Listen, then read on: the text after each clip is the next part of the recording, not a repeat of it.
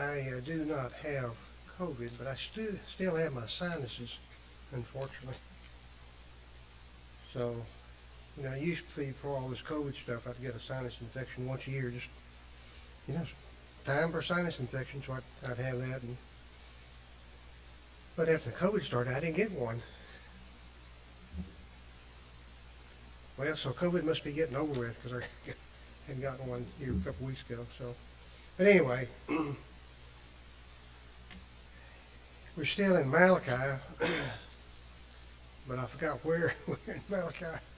So I'm going to start with chapter 2.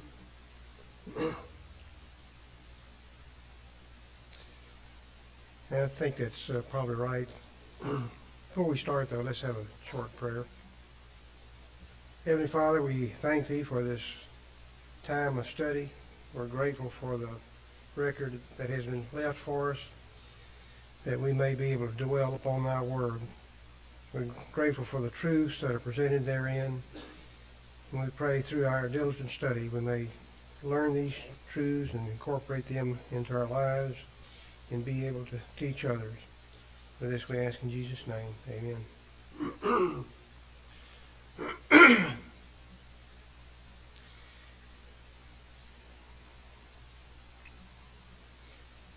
Let's see.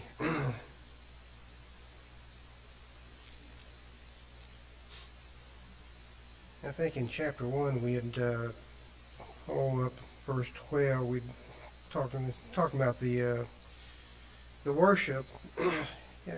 Like I said, this is a type of teaching that's done here is very similar to what's taught in the yeshiva schools, which is kind of a question. You pose a question and somebody answers it, and then you maybe ask another question and answer that.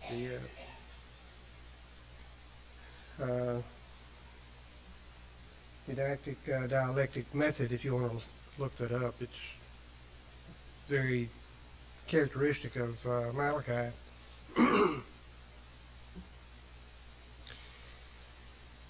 And in verse 12 he said, talking about my name, you profane it, in that you say that the table of the Lord is defiled. And say the table of the Lord is defiled in its fruit and food is contemptible in the Jewish economy.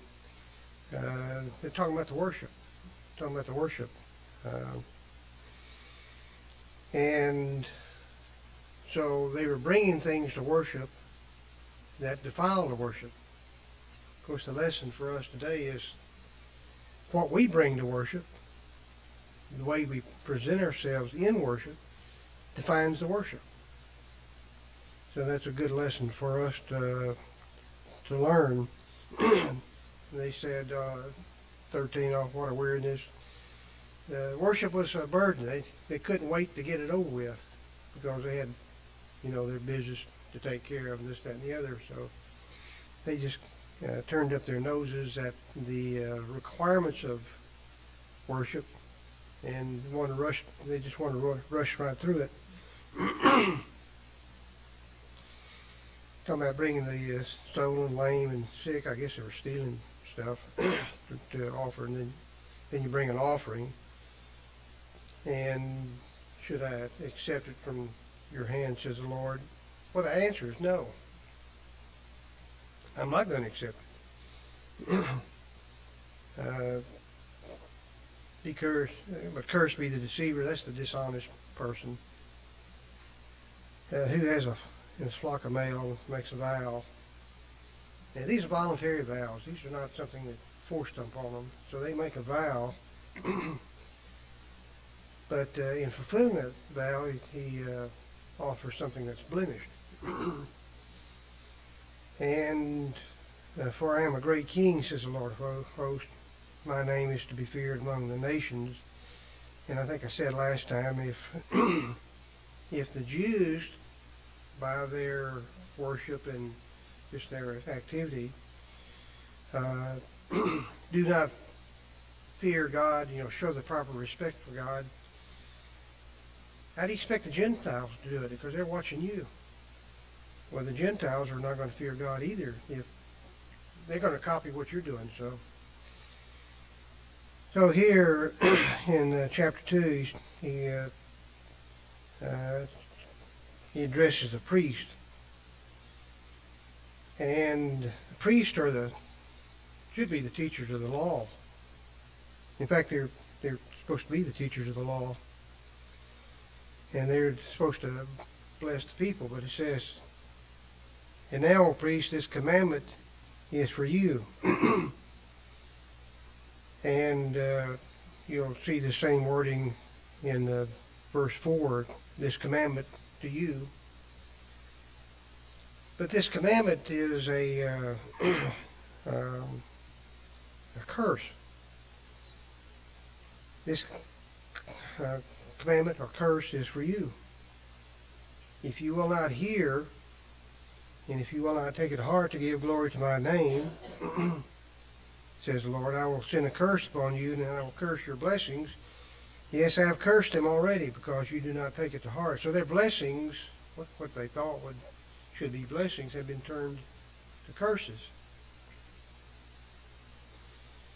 He said, behold, I will rebuke your descendants, and I think if you're using King James Version, it probably says seed, but it has the idea of posterity or those that come afterwards. I will rebuke your descendants and spread refuse on your faces. Again, if you're using the King James, it's going to say dung, which is a much stronger word than refuse. During the sacrifices, of course, they burned all these things, and what was left over was supposed to be taken outside the temple and burned out in a field somewhere. That was the refuse, the dung of the sacrifices, if you want to call it that. And so that was a pretty strong word. Dung is a pretty strong word. It said, I'm going to rebuke your descendants and spread refuse or dung on your faces. And the refuse of your solemn feast, again, that's what's left over after everything's burned on the altar. But it's interesting to note that it says the refuse of your solemn feast. He doesn't say the refuse of the Lord's feast. So they had made their feast, even though it may have been solemn to them, it was their feast. It was not the Lord's. He said one will take it away, take you away with it. When they take the refuse out and dump it and burn it, it's going to take you with it. Then you will know that I have sent this commandment. Again, it's the curse. I have sent this commandment to you, that my covenant with Levi may continue. Now, the covenant with Levi was, of course, the priestly covenant that they would, the priest would come from the tribe of Levi, and they would offer the sacrifices, and they would do the teaching, and a lot of times they do the judging also. But the priest had to keep themselves qualified or fit for service. They had to so conduct themselves that they were qualified to conduct these services, to teach and to offer these sacrifices. Verse 5 says, my covenant was with him, and that's with Levi, one of life and peace. You might notice in Numbers, I think the 25th chapter, talking about Phinehas. Remember the priest Phinehas? When it was that one of the men of the children of Israel had married a heathen wife, and just, they were forbidden to do that, and he just displayed it. He made no secret about it. So Phinehas, when they were in the tent, he took a spear and ran them both through, and as a result of that, the curse that God had placed on the people for this was taken away. So he says, my covenant was with him, really talking about Levi, one of life and peace, and that was said of Phinehas. He said, I gave them to him that he might fear me. So he feared me and was reverent before my name. Again, those that are fit for the service. See, the law of truth was in his mouth, and that's got to be the word. And injustice was not found on his lips. He walked with me in peace and equity, and turned many away from iniquity. And you think about somebody like Phinehas, he did it exactly. That's exactly what he did. And another interesting thing about this is that you're talking about God's truth, law of truth, and so forth. That is the ultimate ideal, if you want to call it that man can live by. Whatever God's will is, you can't get any better than that. Down in verse 7, for the lips of a priest should keep knowledge, and knowledge implies a teacher, and people should seek the law from his mouth, and that implies judging. So a priest must both be a teacher and a judge. And Phineas, again, was given as an example of this. You can go back to the 25th chapter of Numbers, and you read about Phinehas there. For he is the messenger of the Lord of hosts. Now, the word that's used for messenger is also used for angel. But we know that angel is not always a heavenly host. It can be somebody that's just a messenger. In this case, this priest and so forth, just a messenger.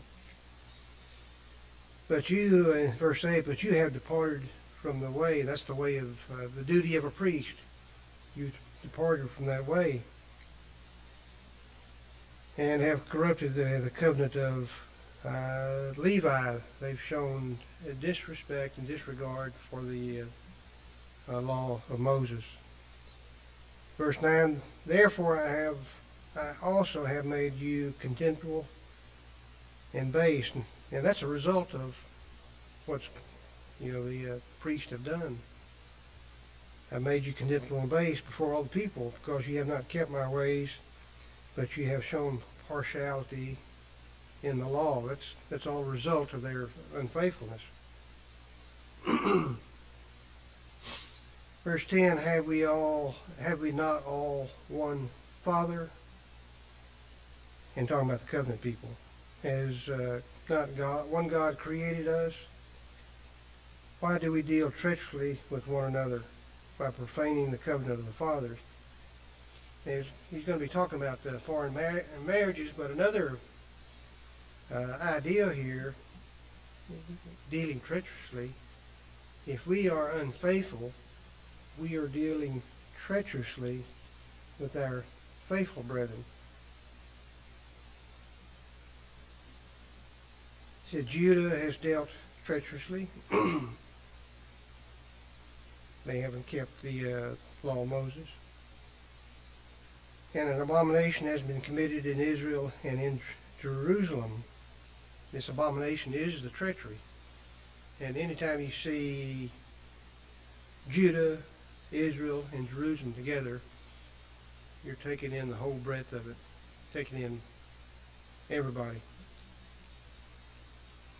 In verse, continuing on with verse 11, for Judah has profaned the Lord's holy institution, which he loves.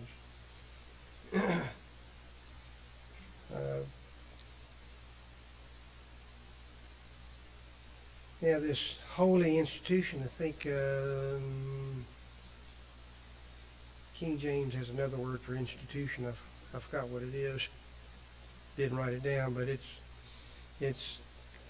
this holy institution is something that is sanctified, consecrated for a specific purpose, is not intended for common use. So that's why they call it holy. But I think, who's got King James? What does it say? In the latter part of verse 11. Yeah, okay, that's it. Yeah. And the New King James says holy institution. He has married the daughter of a foreign god. In other words, he's married these pagan women who have foreign gods as the God they worship, not the God of Israel. And so they've married the foreign gods. In verse 12 say, may the Lord cut off the tents of Jacob. The man who does this being awake and aware, and I think the King James has something different than awake and aware. And the idea that I think King James has master and scholar. So awake and aware and master and scholar. He can be teacher and student. And both of them are supposed to be, the teacher is awake, and the scholar should be aware, or the student should be aware of what the teacher is saying. So they just saying that this is, they recognize what's going on. And who brings an offering to the Lord? The man who does this, being awake and aware, and who brings an offering to the Lord of hosts. And it's talking about, what's really going on here before. In verse 13, it said, this is the second thing you do. You cover the altar of the Lord with tears. So they're very sincere. They have a lot of zeal in what they're offering and so forth. But it's not being obedient. What they're offering is not in accordance with the will of the law of Moses, and that be the will of God himself. They're doing it zealously, but they're wrong in doing it. So you cover the altar of the Lord with tears, with weeping and crying, and the Lord pays no attention to this. I don't care how much they cry and wail and so forth. He says it does not regard the offering anymore, nor receive with goodwill from your hands. So they may be putting a lot of effort into this sacrifice, this worship here, but it's wrong. So God is going to ignore it. In verse 14, yet you say, for what reason? Why are you displeased with us? Because the Lord has been witness between you and the wife of your youth, with whom you have dealt treacherously. Again, treacherously, you're being disobedient to the law of Moses. So when you're disobedient to the law of Moses, those that are trying to do right, it's dealing treacherously with them. It said, yet she is your companion and your wife by covenant. So what they were doing, they had a wife. They would marry someone within the Jewish people in their youth, and then later they're putting these people away and marrying the heathens.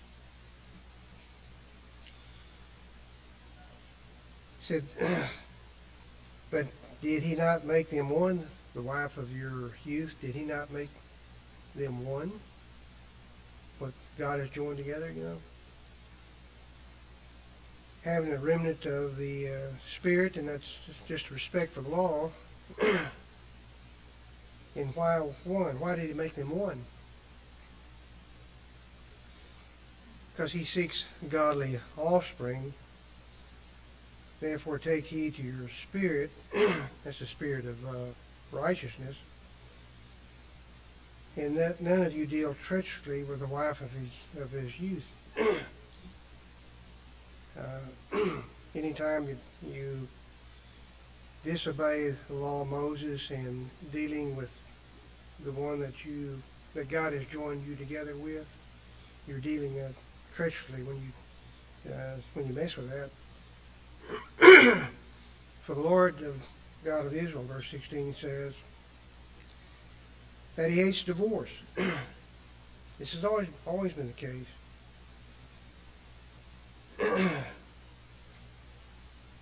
And the standard has always been a one woman for one man. It was never intended to be two women for one man. That was never the intent. God did allow it, but it was never the intent. So, the Lord God of Israel says that he hates divorce, for it covers one's garment with violence. And violence has to be the violence of iniquity. It doesn't mean that they do physical harm to one or the other, but iniquity causes harm, so that's considered violent. And the Lord said, therefore take heed to your spirit. Again, that phrase is used again, that you do not deal treacherously. Verse 17, you have wearied the Lord with your words, yet you say, in what way have we wearied him? In that you say, everyone who does evil is good in the sight of the Lord, and he delights in them. Oh, where is the God of justice? We're going to find the answer to that here later. So it's the old scenario, evil is good and good is evil, according to them. So, we get down to chapter 3, and there's going to be a lot of reference to other scriptures. See, behold, and this is how he's going to answer, how he's going to deal with all this. And it's really the prophetic announcement of the coming of the Lord that's going to take place when Jesus comes. He says, behold, I will send my messenger. Remember, messenger can be an angel or just someone that's carrying a message. And in this particular case, this messenger, and we'll demonstrate that, is going to be John the Baptist. I will send my messenger, and he will prepare the way before me. Now I'll give you a few verses here, and we'll read them.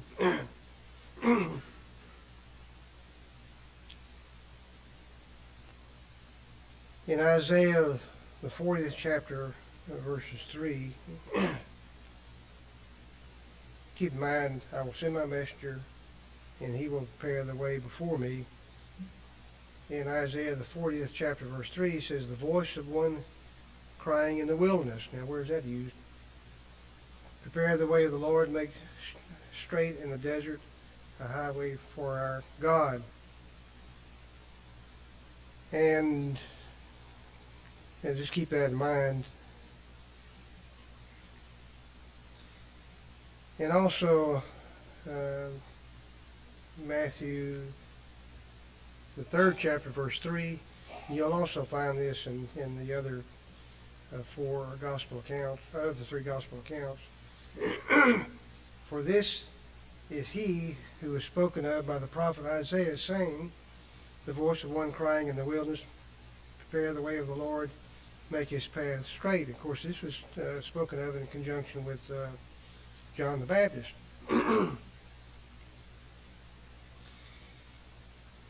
In Luke 1:17, we have this reading.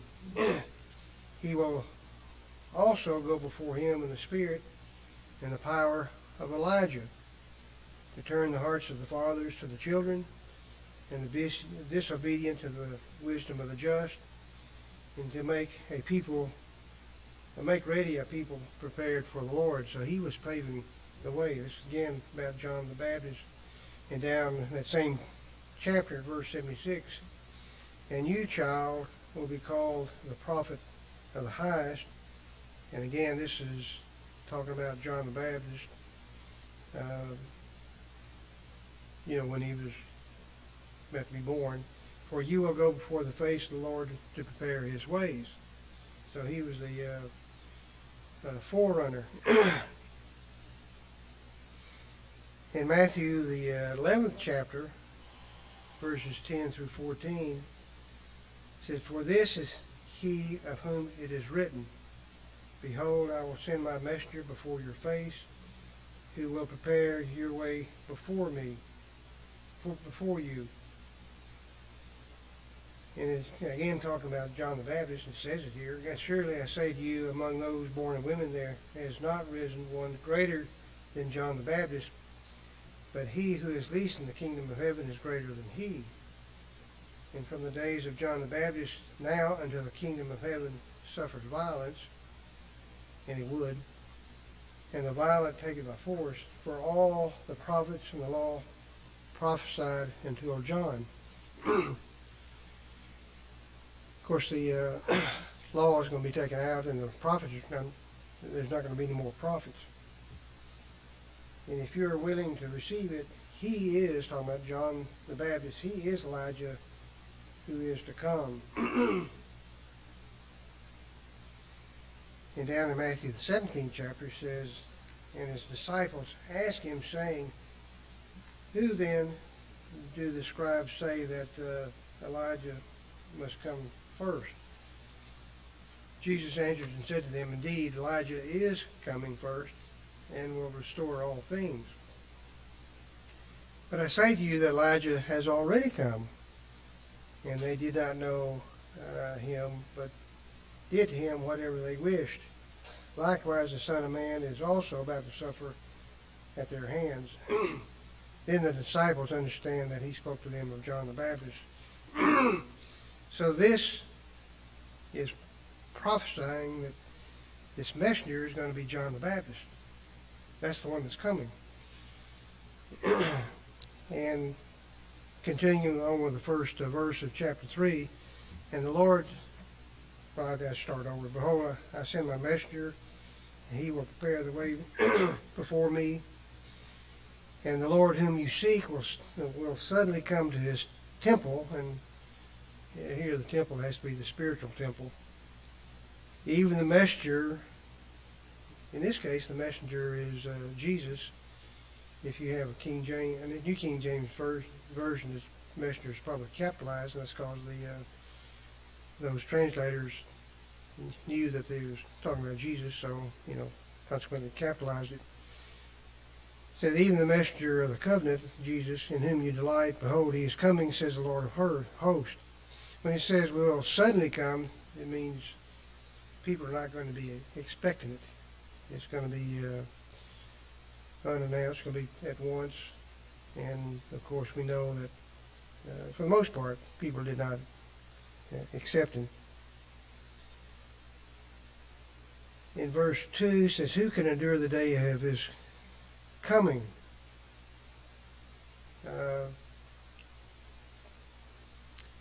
Well, they're going to endure it, but the fact of the matter is he's not coming as they expected that he would come. They expected somebody to take over as the king of the nation, as was David. It's going to be an earthly king. So he didn't come as people expected. And who can stand when he appears? For he is like a refiner's fire and like a fuller's soap. And he will sit as a refiner and a purifier of silver. If you ever dealt with, well, probably not silver, but lead or something like that, you may put something in to get the dross out. And that's what he's talking about here, this refiner and purifier of silver. He's going to get the dross out. He said he will sit as a refiner and purifier of silver, and he will purify the sons of Levi and purge them as gold and silver, that they may offer to the Lord an offering in righteousness. Now, is this talking about the Levitical priesthood? Probably it's talking more about the priesthood of Christians today. You know, we're our royal priesthood. We have been purified, if you will. It qualifies us to be a royal priesthood.